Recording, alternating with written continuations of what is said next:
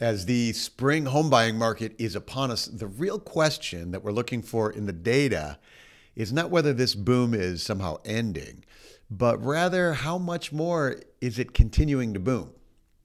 The defining characteristics of this crazy real estate market have been the record few homes for sale in the face of this record high demand. That trend continues another week this week, even as other financial markets are super volatile. So Americans are still flocking to housing. Each week, Altos Research tracks every home for sale in the country. We analyze all the pricing, all the supply and demand, all the changes in that data, and then we make that available to you before you see it in the traditional channels. Traditional real estate data is monthly. So by the time it gets to you, it's kind of old news. So the news right now is that it's a hot market already for the spring. And the economic risks like rising rates or a falling stock market have not yet derailed that eager American homebuyer. I'm Mike Simonsen. I'm the CEO of Altos Research, and this is what the data is telling us right now. So this week, yet again, we've hit another record low in available inventory of unsold single-family homes on the market. Just 272,000 single-family homes for the entire country. In normal markets at the end of January, that's sort of the low point of inventory for the year. You can see in this chart, each year bounces along the trough. Each week is pretty close to the next. Some are up, some are down a little bit. By mid to late February in normal years, inventory starts climbing. You get new listings coming on, but in normal years, you'd have fewer buyers while it's still winter. You could see that pattern here in 2016, 17, 18, 19, 20. Last year, at the end of January, inventory was still falling a couple percent each week. Buyers were buying faster than the new listings would hit the market. Inventory didn't stop falling until the end of April. That phenomenon is underway again this year. Available inventory declined by almost 2% again this week. We had to adjust the y-axis on the inventory chart here to allow for the lowest level ever. Based on the fact that inventory hasn't slowed its weekly decline yet, it really looks like we're probably aiming for the end of April again before we start to see a little inventory increase for the year. Speaking of that, the next week, February 10th, at 10 a.m. Pacific, we'll have our monthly webinar. In it, we take an hour to deep dive into the data. So one of the things we'll cover is the forecast of inventory trends for the rest of the year. So if you're trying to estimate or understand how the market is going to go through 2022, the webinar next week is for you. There's a link to register in the description below. Click that to join us. That's Thursday, February 10th at 10 a.m. Pacific. We'll include inventory forecast for the rest of 2022. Not surprisingly, the leading indicators for pricing are up too. In this price chart, we have two lines. The dark red line is the median price for all the homes on the market right now at $375,000. This is unchanged from last week and continues to be up well over 10% from last year. The more interesting story is the light red line here. The price of the newly listed properties is up 1.3% over last week at $369,900. Remember that the price of the new listings reflects all that the sellers and the listing agents know about demand in their local markets. They know how many bidders happened on the last sale. They know how many people are lining up for the open house down the street. And because these are all strong, they know they can increase the pricing on their new listing as it hits the market. So we can see this light red line here spike very quickly this year.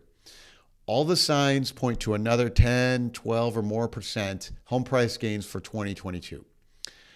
Even though, there are some of these economic trends that threaten to slow the market, those trends have not hit the actual housing data yet. If you follow the Altos data, you'll know that we have been tracking the immediate sales phenomenon for a year now. The immediate sales are the homes that get listed for sale and then take offers and go into contract essentially immediately. There are, this week, 25,000 of the new listings went into contract immediately. It's like a third of the market. In this chart here, the light portion of the line are the new listings, which were also immediate sales. The dark portion are those new listings which didn't sell immediately, like take a week or more. The thing to note here, the recent weeks, that's the right end of the chart, you can see the volume increasing as we'd expect for January, past the holidays. But the size of the light red portion is also increasing.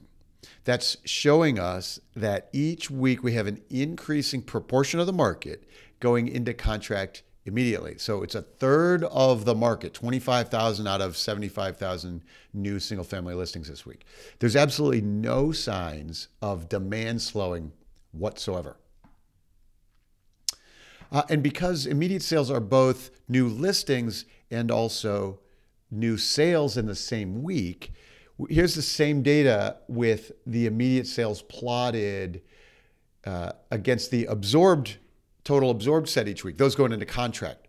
So we started tracking the immediate sales a year ago. You can see the light red portion of the line here as a proportion of the sales.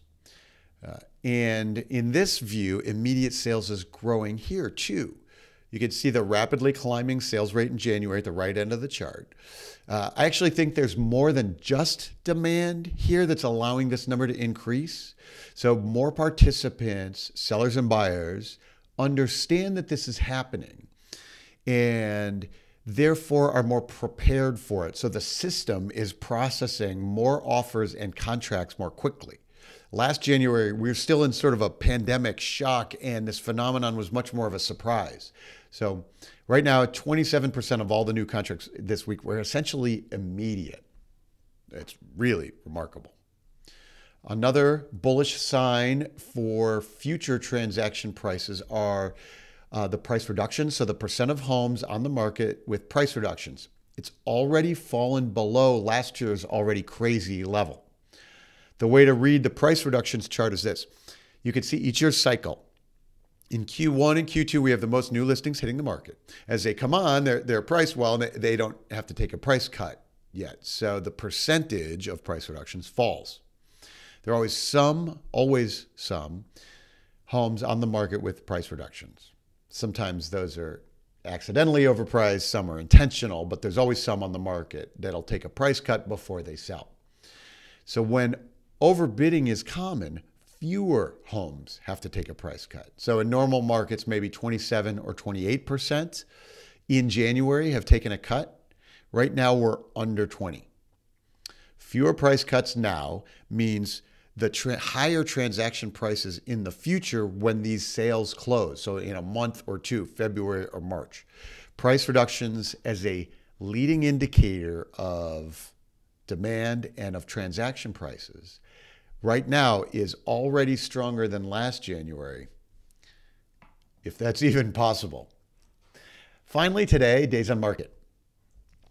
The current days on market, median days on market is 56 days. That includes homes that were on the market, sat on the market over the holidays, the slower holiday period.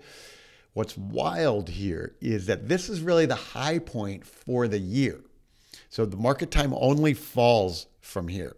You can see last year, days on market was roughly 70 days when we started the year. Normal January might be 100 days, 3 months to sell your home. Right now, the high end of the market in the US, like the $1 million homes, the market time for these is about 75 to 80 days. It takes a little longer to sell the expensive stuff. But this is declining rapidly. What this tells us is that demand is across all price points around the country. It's not isolated to just $300,000 homes or super affordable homes or conventional loans or something. It's across the market. We will spend more time in the webinar next week looking at demand across price points. Okay, that's all the data we have time for today. As I mentioned, there is a link to register for that webinar in the description below. That webinar is Thursday, February 10th at 10 a.m. Pacific.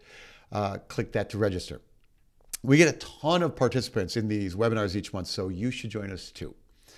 If you subscribe to the Altos Research YouTube channel, you'll get reminders each week when we publish the latest data. Stay tuned for the deep dive webinar, as well as our new Top of Mind podcast. We have a really cool Top of Mind podcast this week, so stay tuned for that. To get your own Altos data for your local markets, go to altosresearch.com, book time with our team. There's a link in the description for that as well. Click that, join us. More next week.